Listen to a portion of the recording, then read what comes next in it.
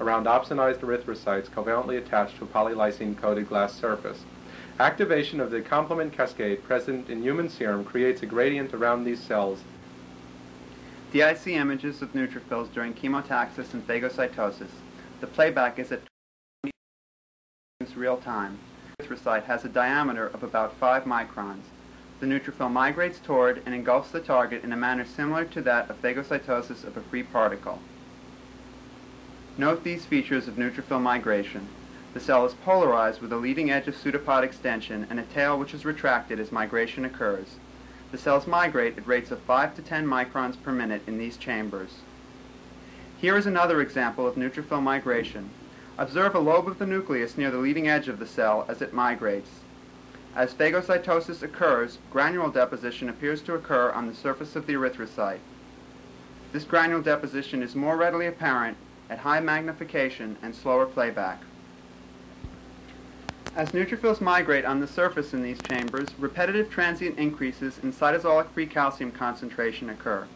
During phagocytosis, these transients continue to occur upon an increased baseline cytosolic free calcium concentration. A paper describing these transients is in the January 1990 issue of the Journal of Cell Biology. To examine whether these transients occurred within localized domains inside the cell during chemotaxis and phagocytosis, we used image processing of Fura2-loaded cells. At the beginning of each sequence, note the red O, which shows the location of the erythrocyte target, since it appears only for a few seconds at the beginning of the sequence. Blue in these images corresponds to low cytosolic free calcium, and red is high. The playback is shown in real time. During chemotaxis, but before the neutrophil makes contact with the erythrocyte, no persistent localization of increased cytosolic free calcium is apparent. We see neither at the leading edge nor at the rear persistent and continued localizations of high cytosolic free calcium. About now, the neutrophil makes contact with the target. No immediate change in cytosolic free calcium is seen, but a few seconds later, the cytosolic free calcium concentration rises rapidly, and within 2 seconds, it has risen several hundred nanomolar throughout the cell. Note that during this rise, transient localized microdomains of very high cytosolic free calcium are apparent. These microdomains may represent sites of calcium release within the cell, since they appear in a given region only very transiently and last for usually less than a second. We have performed a variety of control experiments that indicate that these localized regions of high calcium are not an artifact due to dye sequestration. We have also shown that they are not artifacts introduced during image acquisition or image processing. Release from such small regions may be responsible for the transient increases in calcium which we have observed using whole cell photometry recordings. These transient increases are irregular in nature and are always observed in migrating cells. The images we're showing have been updated 6 times per second, and the ratio images are therefore obtained with fairly high spatial and temporal resolution, as can be seen. These images are reported also in a special edition of the journal Cell Calcium, which will appear during 1990. A second playback of this recording is shown at 3 times real time. At this speed, the impression of localized release and diffusion is more apparent. During this playback, one can notice how distinct regions of very high calcium appear and then disappear. The cytosolic free calcium concentration increases rapidly and then decreases somewhat, and then rises again, this time somewhat more slowly and to a lesser extent.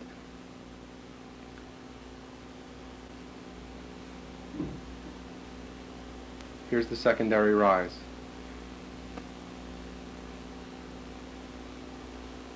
And the cell continues to have high calcium as phagocytosis proceeds. This neutrophil has already touched the erythrocyte target. Cytosolic free calcium concentration is high throughout the cell, and transient microdomains of very high calcium are readily apparent. As engulfment of the target continues, the cytosolic free calcium concentration remains elevated at approximately 250 nanomolar throughout the cell. This is a consistent finding in neutrophils. During phagocytosis, the baseline cytosolic free calcium concentration is elevated compared to the levels seen during chemotaxis. Although in the 2 cells which we have shown so far, there is apparently no region of high cytosolic free calcium localized to the periphagosomal region, in roughly 2/3 of the cells we have observed, we did detect such regions immediately adjacent to the phagosome. Examples of such localization will be shown in the video playbacks of the next 2 cells. So here we see in this cell there is no persistent localization, but calcium remains high throughout the cell as phagocytosis proceeds. During this process, there appear to be continuous localized release and apparently reuptake of the calcium, which gives this heterogeneous appearance. In this cell, the erythrocyte target is slightly fluorescent, which allows it to be seen during the playback. Note the region of high periphagosomal cytosolic free calcium, which becomes apparent as the cytosolic free calcium rises. We'll stop the playback momentarily to allow one to more readily see the high region of calcium immediately around the phagosome. As phagocytosis continues, the calcium level then declines, as can be seen here, where there are no areas of high calcium, and then it slowly rises again. In the secondary rise, the localization is not so apparent in the immediate area of the phagosome, but is actually higher more or less throughout the cell. So again we see localized microdomains of high calcium which appear and disappear transiently, with in this case only some orientation towards the phagosome. In this next cell, a calcium wave is apparent which is spread from the periphagosomal region in the front of the cell and down into the tail. About now you can see the wave starting to propagate down the tail. This wave propagates through the cell at a rate of about 6 to 7 microns per second. You can also note that the localized periphagosomal regions have high calcium, which is actually fairly persistent in this cell. Also note the tail of the cell. About now, calcium is starting to go down, and this reduction in cytosolic calcium inside the tail actually precedes a retraction of the tail, which will become evident in a few seconds.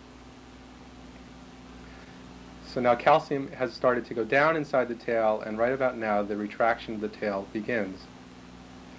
The fact that the contraction occurs after calcium has gone back down again is indicative of the fact that a high calcium is not immediately required for producing the contractile force which pulls the tail back into the cell. In fact, as will be seen later, we think that calcium may be required for releasing sites of attachment. We will now play this back at 3 times real speed, which allows one again to see the calcium wave propagating down to the tail of the cell and the increased levels of calcium in the immediate vicinity of the phagosome.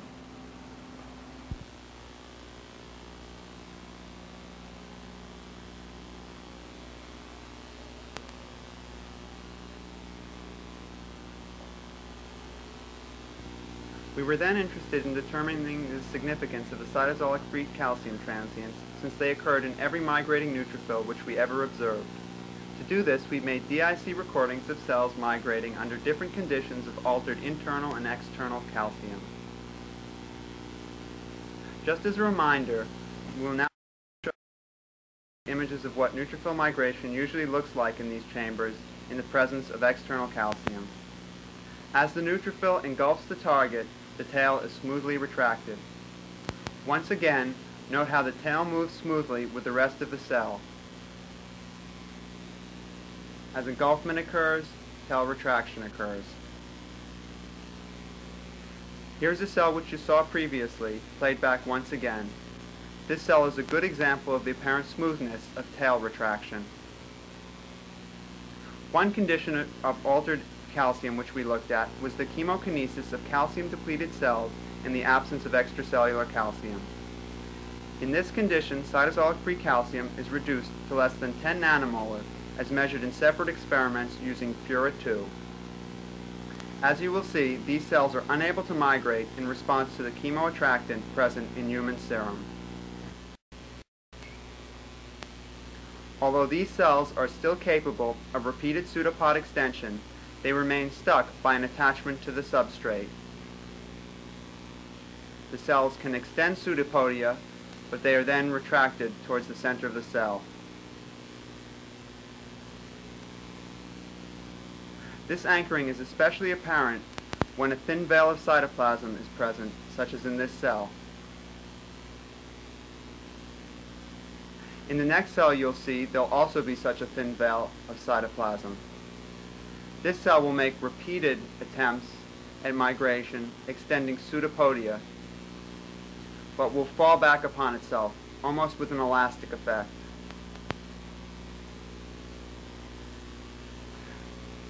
No calcium-depleted cell ever migrated in the absence of extracellular calcium, and the same inhibition could be reproduced by simply omitting external calcium from the medium.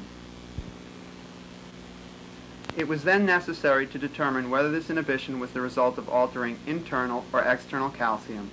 To distinguish between these two possibilities, we examined the migration of cells calcium buffered with high concentrations of Quin2 or BAFTA in the presence of external calcium. Calcium transients were significantly damped in this condition. A variety of migratory behaviors were observed, which may correlate with the different extent to which different cells were calcium buffered. Some cells did not migrate, although others did. Although somewhat fewer calcium buffered cells migrated, what was most striking was the decreased velocity and altered morphology of migration which was observed. These studies of the requirement for calcium transients in the migration of adherent neutrophils were also published in the paper in the January 1990 issue of the Journal of Cell Biology. In agreement with others, we have found that even calcium-depleted cells are capable of migration on albumin-coated glass and other relatively non-adherent surfaces. The surface of our chambers is coated with polylysine and its serum adhesive glycoproteins. These provide a substrate upon which calcium transients appear to be required for the continued migration of the human neutrophils. So we think that the nature of the attachment to the substrate is what provides the calcium requirement, the calcium transient requirement for the motion. We're currently investigating the biochemical mechanisms which govern this attachment and detachment in these cells. So in summary, we find that calcium transients occur in migrating neutrophils. No localization of increased cytosolic free calcium is detected at the leading edge of neutrophils during chemotaxis, although a transient periphagosomal localization is apparent in about 2/3 of the cells during phagocytosis. Calcium transients appear to be required for the migration of human neutrophils on an adherent substrate. We would like to acknowledge funding support for these studies by a grant from the National Institutes of General Medical Sciences and also by a Medical Scientist Training Program grant to NYU School of Medicine. In addition, we thank Dr. Mary Elizabeth Hatton and Mr. David Smith for their help in making the DIC recordings, and Drs. Bronik Pitowski and Joseph Mickle for many helpful discussions on neutrophil motility.